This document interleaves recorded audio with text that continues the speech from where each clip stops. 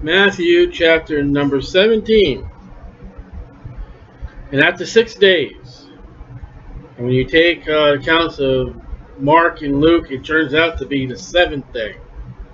Take Peter, James, and John. There's the three that always accompanying Jesus.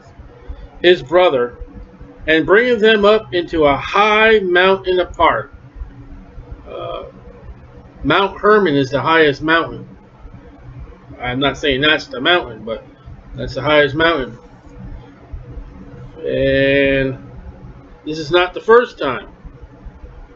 Jesus goes to a mountain many times to pray to the Father. And was transfigured before them. And his face did shine as the sun, bright. His raiment was white as the light, pure white. Isaiah 1:28, though your sins shall be as scarlet, they shall be white as snow. And behold, there appeared unto them Moses and Elias. Moses, the law, and Elijah, the prophets. There's only one division, other division in the Old Testament. The Psalms, the poems. It's Moses, the prophets, the Psalms, and the poems. So you've got the scripture laid out. You've got the scripture laid out with Jesus right now,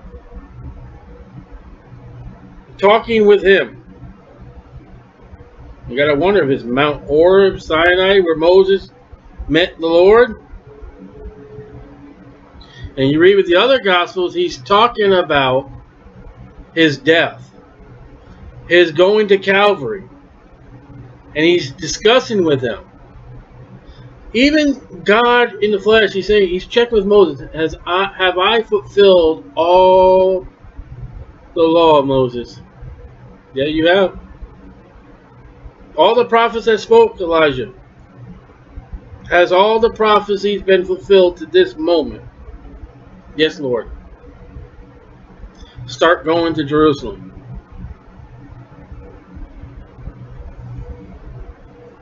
And then answered Peter. Here he goes again. And said unto Jesus, Lord, it is good for us to be here. It's wonderful. Yes, it is. They're seeing something that no other man ever saw. Only Peter, James, and John could ever paint a picture of what happened here. And yet Peter writes in his epistle that we have a more sure word of prophecy than what just happened here. When he writes the account. If thou wilt, seeking God's permission, let us make 3 tabernacles. One for thee. Well, at least Jesus is first. Give him that much credit. He thinks of Jesus first. One for Moses. Well, the Pharisees were already worshiping Moses and Abraham. The stock of Abraham. That's who we are. John the Baptist says, listen, don't come to me about this Abraham. I'm able to raise these stones up to be the children of Abraham. Oh, we've got Moses' seed. I never read in the Bible where Moses had a seed. So there's a little bit man worship here. And one for Elias. You know what Peter's saying right there? Lord, let's pitch a tent. Let's stay here. Let's live out the rest of our years here on this mountain. And you got to ask yourself another question too. How did Peter know it was Moses and Elijah? Conversations they were having. It just wonders me. Then you think they were, hello, Moses, hello, Elijah? Jesus might have addressed them. I mean, there's a lot to be said that's not being said. Remember John said everything that Jesus would have done. In the other Gospels, we learn that Peter, James, and John are asleep. Peter opens up his eye. Oh, okay. Moses, Elijah, and So they're talking right there. Like I said, the other Gospels, as we'll study later, they're asleep. While he yet spake, behold, a bright cloud overshadowed them.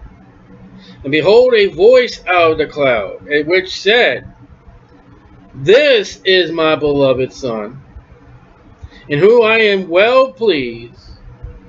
Hear ye him. All right. Forget Moses for a moment. Forget Elijah for the moment. The Lord Jesus Christ, that is the one we're to listen to. Speaking to Peter, James, and John.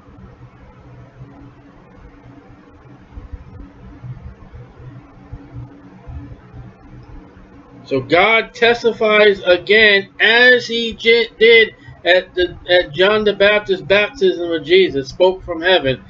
God speaks from heaven again about the testimony of his Son, the Lord Jesus Christ. I was looking for notes I got here. And when the disciples heard it, they fell on their face and were sore afraid. So the voice of God incites terror, reverence, and hit the deck. Jesus came and touched them, said, Arise, be not afraid. And when they had lifted up their eyes, they saw no man, there's a great 3 words, save Jesus only. Where'd they go? Poof, they're gone. And as they came down from the mountain, Jesus charged them, saying, Tell the vision to no man. Don't tell the vision to no man. Don't buy a television. Tell the vision to no man. Until the Son of Man be risen again from the dead. Oh, there he goes. He just told Peter, James, and John, I'm going to die. And I'm going to be resurrected. And they didn't get it. When the women came to him and said, his body's gone, the angels appeared to us and said, he's not here, he's risen. And they ran to go, I don't see nothing here. And his disciples asked him, saying, and notice, if you mark your Bible, and if you're that type of person, mark where Jesus tells of his death, and then notice their quick reactions thereafter. Why didn't they get it? Because they're always thinking of something else besides Jesus. One time he tells of his death, and, oh Lord, who's going to be the greatest in your kingdom? And his disciples asked him, saying, Why then say the scribes that Elijah must come first? Totally off the gospel. That Jesus Christ is going to die for their sins. He's going to be buried. He's going to be arose from the grave. Well, why does Elijah have to come? And Jesus answered and said to them, Elias truly shall first come and restore all things. It's happening. Malachi 4:5. But I say unto you, that Elias is come already, and they knew him not, the scribes, but has done unto him whatsoever they listed. Likewise shall also the Son of Man suffer of them. Then the disciples understood that he spake unto them of John the Baptist. You know, he just told them again. What happened to John the Baptist? He was killed, right? He just told his Peter, James, and John, not only am I going to be risen from the dead, which means I'm going to die, but I'm going to die again. I don't mean he's going to die twice. I mean, he's told them twice he's going to die in this little conversation. He's stressing his death. Peter just rebuked him about dying. Oh, Lord, please be together forever. They don't get it. And Jesus just told them that John the Baptist was Elias if the nation had received him. You see the big goof Israel made? This is said to be about 32 AD. Well, subtract 2016 from 32, And that's how many years now they're still waiting for the kingdom to come. It's been many years since they had rejected Jesus Christ. And had they received him, John the Baptist, he was already the imitation of Elijah. He would have became Elijah. And then Moses would have popped up with him somewhere along the way. All they were missing was Moses.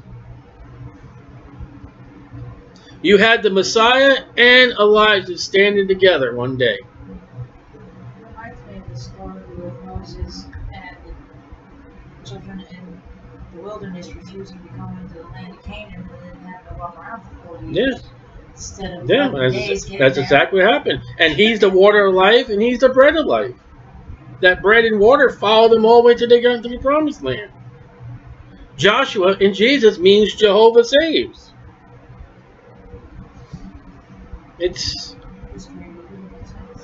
Israel never did. They never got their history lesson.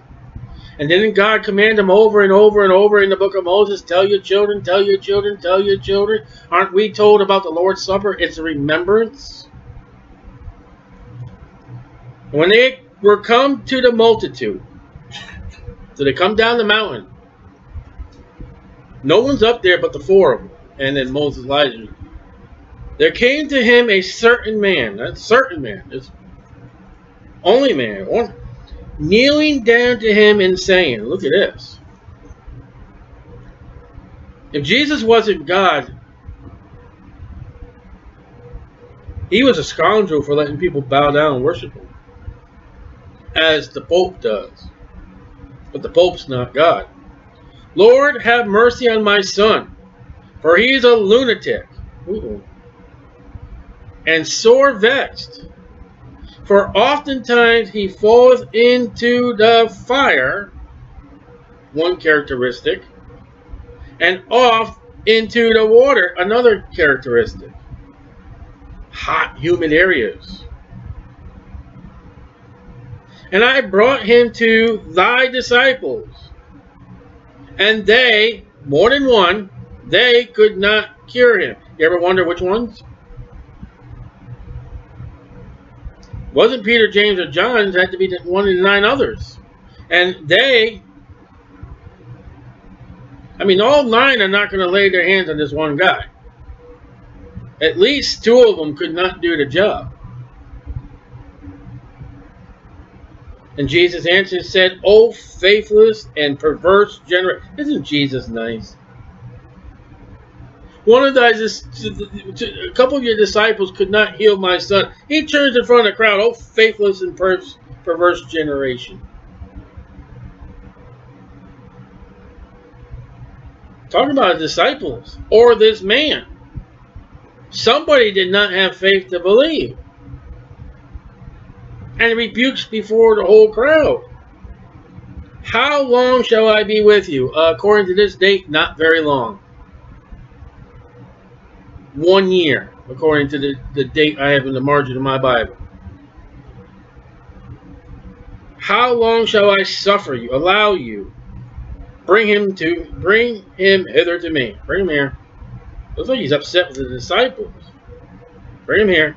And Jesus rebuked the devil. Now bring that devil back to the lunatic. Luna, moonstruck. You know who's out there in the principalities and powers and high places?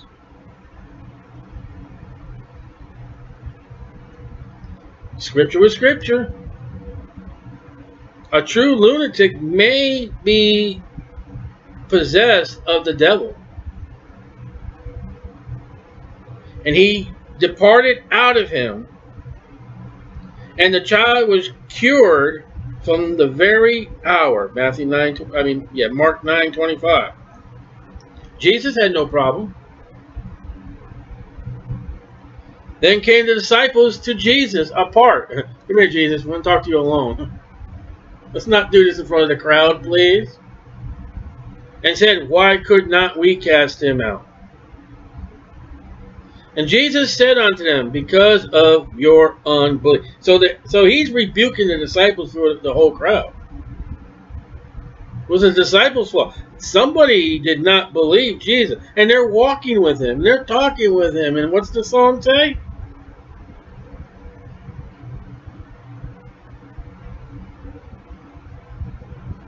For verily I say unto you. Now here's where the necklaces and the rings. And if ye have faith as a grain of a mustard seed, ye shall say unto this mountain, remove hence to yonder place. You know what the story is telling you? Their faith is not as the size of a grain of a mustard seed, which is the littlest of all the seeds. So don't think about moving mountains. Don't think about these great things we're going to start a church and we're going to get millions and billions. No, you're not. You can't even do the littlest things. You don't even have enough faith to control Satan that I gave you, Jesus telling him. And it shall remove. Nothing shall be impossible unto you. So it's possible. If we truly believed in God as much as we buy those posters, those plaques, those things that say faith, you're just making somebody rich. And they're going to have to give an account to God for their commerce. Buying a plaque of faith ain't going to give you no faith. And Jesus told the disciples, if you had that possibility, the things you can do. We don't believe God. And we don't. We may say we do. Howbeit, this kind, here we go, goeth not out. The departure of that devil.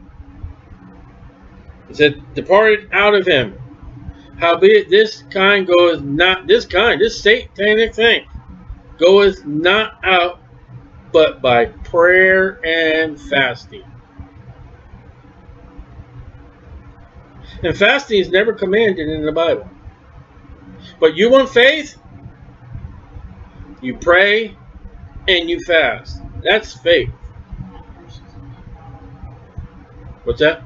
That verse 21 is not in modern Bibles. Yeah, the two best MSS omit verse 21. So what they're saying is, you want faith? You don't need to pray and fast. And then when they do come to you to be healed in their tent, well, you know what the problem was? You know why I couldn't heal you? You didn't have the faith. You're going to stand before judgment before God, because a lot of those people do go to those things, do have true ailments, and do believe that God can do it, and their belief has been faded by an imitator, by a deceiver. I know some. I know a few people who's gone to a healer, truly believing that God was going to do it. We had a guy this weekend come to me. Oh, you know, gee, I'm getting tongue in cheek. Go ahead and pray. Ain't going to work. I'm not saying God's not going to work, but just because you're going to pray over me and lay a hand on me, and you don't even want me to preach the gospel where the gospel should be preached, and you think God's going to work a healing in you? And while they abode in Galilee, Jesus said unto them, the Son of Man shall be betrayed into the hands of men. Here he goes again. They shall kill him. And the third day he shall be raised again. And they were exceedingly sad. So did they hear what was going to happen to Jesus? They heard it over and over. And yet Peter still picks up that sword and chops off the guy's ear. If Peter was really truly on fire for the Lord, you're going to come back from the grave? Yeah, I'm going to live forever. I'd carry Jesus right to the high. Here he is. No, don't pay me. Here he is. Take him and carry him right off to the cross, and sat there and watched him die. And I've gone over to the tomb and waited the 3 days. And okay, wouldn't you? You would figure somebody, after what Jesus did say, would have been there the day he arose from the grave, and no one was there. Don't say the women, because the women were coming to finish the burial ritual. The only men that witnessed Jesus' resurrection were the soldiers placed as a guard, and you never see them again.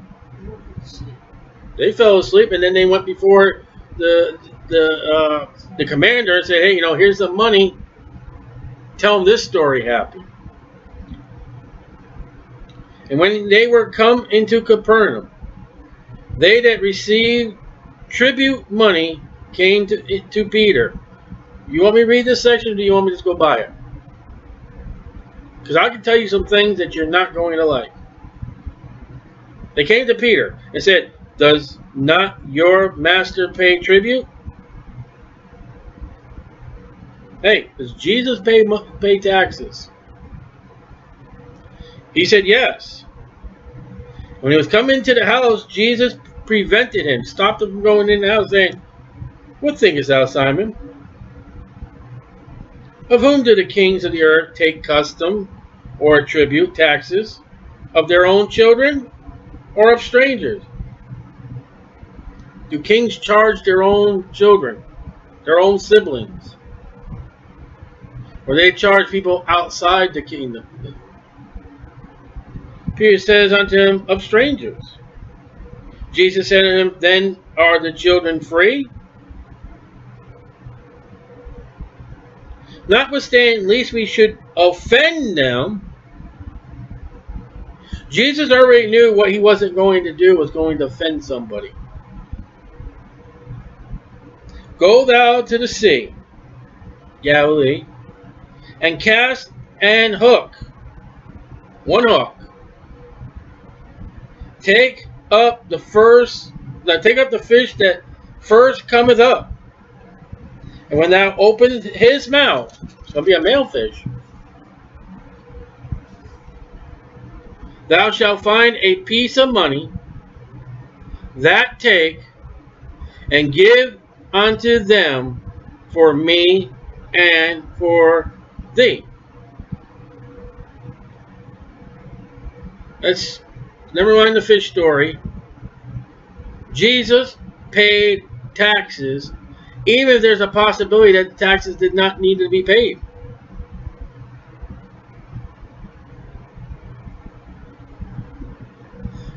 They come up with Jesus trying to question his authority and trying to put him in jail. Is it lawful to give tribute to Caesar or not? And the famous words he said, "Render unto Caesar things that are Caesar's, and render unto things that are God's unto God's."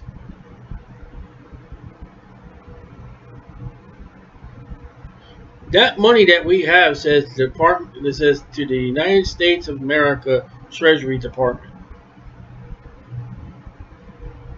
Jesus told them, you pay to the government. Jesus paid to the government. Right here. King James 1611 Bible is written right here. And yet our churches in America today don't pay taxes. You know that offends some people? You know there are towns today in America that will not have a church be built for the sole purpose is they're not going to pay taxes? You realize if you build a church and you don't pay taxes in that community, everybody in that community is paying their property tax but you. Why do you get to hog it? When the Bible clearly says that Jesus paid. And then you go to your 1040 and you claim what you've given to God at church. Oh, I gave the dun-dun-dun-dun trumpet. I'm going to tell you, I'm a firm believer that if you tell the government on your 1040 or whatever IRS form you fill out, you tell them what you give to the church, that's it. That's your reward. Because you get money taken off your taxes that you're supposed to pay. Paul tells us in Romans 13 we're to obey the powers that be, and we're supposed to pay our taxes. Peter backs it up too. So when it comes to taxes, you're not exempt. Jesus wasn't exempt. You try to tell me the example we see in this Bible, and John tells us there's many other things that Jesus done that's not recorded. You think when it came tax time, Mary and Joseph showed up in Bethlehem because of taxation? How's that? Taxation brought Jesus to Bethlehem to be born way the Bible says he was to be born in Bethlehem. How did God get Jesus born in Bethlehem? Taxation. So if you stand up with your God guts and no taxation, you are defying the Bible. This is a great illustration that Jesus has. Peter, go get a coin. I don't care how you got the coin.